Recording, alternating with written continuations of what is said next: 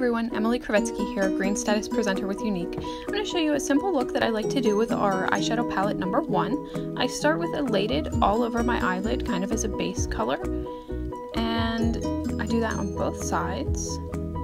Then I move to Sincere, which is like a light shimmer color, and I sort of focus on the inner, but I do that all over as well.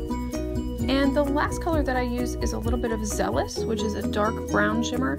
I sort of use that on the outer corner. You can see how I kind of make a V on the outer side of both eyelids. And I kind of just blend that. Blending is so important. So you want to make sure that you blend, blend, blend.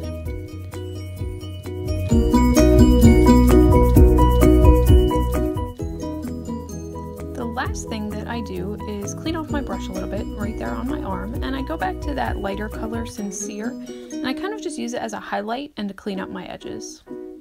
And that's it. Done.